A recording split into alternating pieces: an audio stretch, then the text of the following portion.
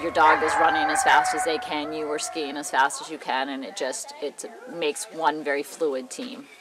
Skijoring actually means ski driving in Norwegian, and it's actually when a person on cross-country skis is hooked to a dog, and the dog and the skier work in a symbiotic relationship to ski together. You're going to be staying on the Stevens Trail the entire time. It's marked with yellow arrows. 5. People might compare it to water skiing, but it's a different relationship. Obviously, it's an animal versus an inanimate object. And a good skier and a good dog, it's really a symbiotic relationship where you're both really working together.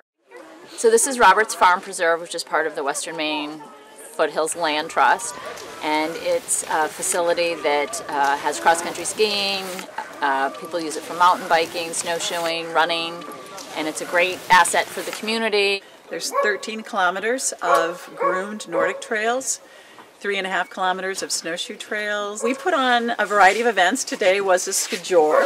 So this winter we have 3 Skijors happening. That's when you ski behind dogs, which is very fun.